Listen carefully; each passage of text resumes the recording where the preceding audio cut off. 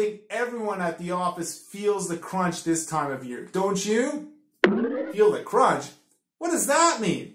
Hey everyone, Wojtek here, your go-to idiom guy, here to talk about what it means to feel the crunch. Before we begin though, make sure to subscribe to this channel so that you never miss a chance to learn a new idiom. To crunch means to crush something, usually with your teeth, like crunching a carrot or something else.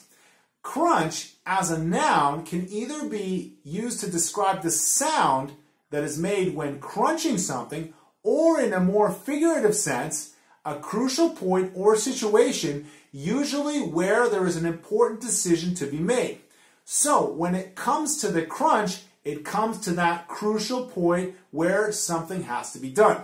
For example, he always says that he'll help, but when it comes to the crunch, he thinks of some excuse. Now, to feel the crunch has a bit of a different meaning than when it comes to the crunch, because feeling the crunch actually refers to the stress of that critical situation where some form of action needs to be taken. So you could say it's a really busy time for us at the office because of the new software release. So everyone is feeling the crunch. In summary, to feel the crunch means to feel the stress or strain of a particularly important situation. Have you got a similar expression in your language? If so, we'd love to hear about it in the comments section below. That's all for today. I hope this is helpful to you. If you enjoyed this video or would like to see more, remember to like, share, subscribe. Until next time, keep on language learning.